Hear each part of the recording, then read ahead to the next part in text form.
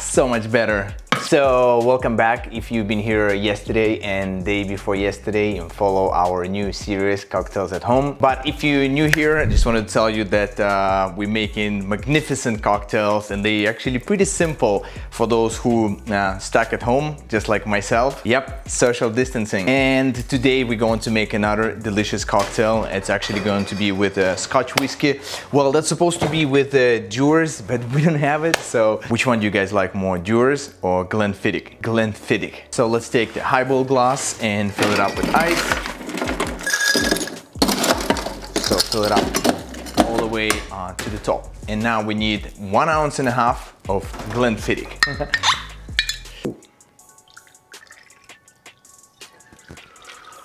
Yeah. Next, we're gonna need half of lemon juice. So it's actually supposed to be 1/2 ounce, and I don't know, I have this Californian lemons, so they most likely pretty juicy. I'm just gonna measure it, but you guys can just squeeze it right away.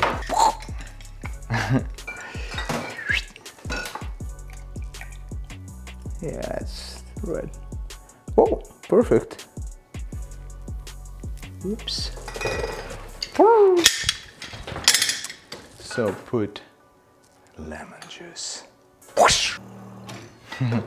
And also we'll need 1/2 ounce of coconut syrup. So I'm gonna be using this Real. It's a little bit thick, that we're gonna stir it, so it should be just okay, but you can use any other brand. I just really like this one.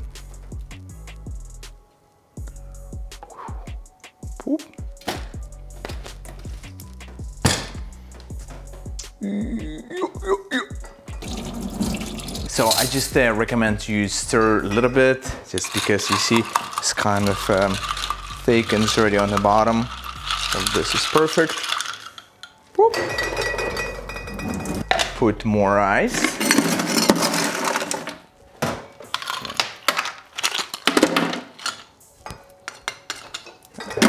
Okay, next we need 3 ounces of soda water, and I'm gonna be using Q just because it's the best in the world. Boom. So fill it up. Yeah, this is good. And now stir it from bottom to top. Woo, look at the beautiful color. But let me know what kind of highballs do you guys prefer. Really would love to know. So now, I know you probably didn't go to the store for a while and most likely don't have fresh mint laying around. But just in case if you do, so take 1 sprig, yeah, slap it a couple of times.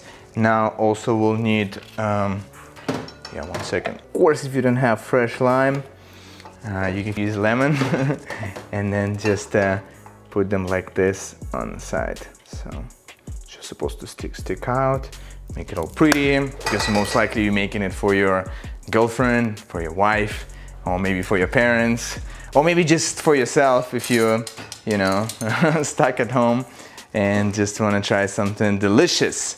Yeah, let's use a straw and try it.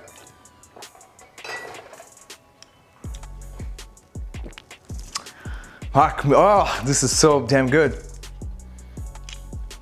I personally do like coconut flavor a lot, and this is good, not too sweet. Shit, this is so good. I'm gonna try not to get tipsy just because I need to still make one more cocktail.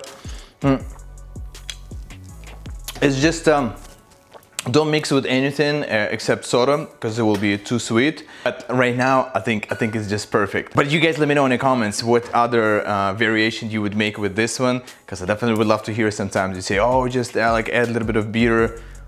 No, we'll keep it like this. We're not gonna add anything. So I'm just gonna drink a little bit, sorry about that. If you guys don't follow me on Instagram, make sure to do so, because I put there a lot of really cool stories from behind the scene. Yeah, boomerang's better.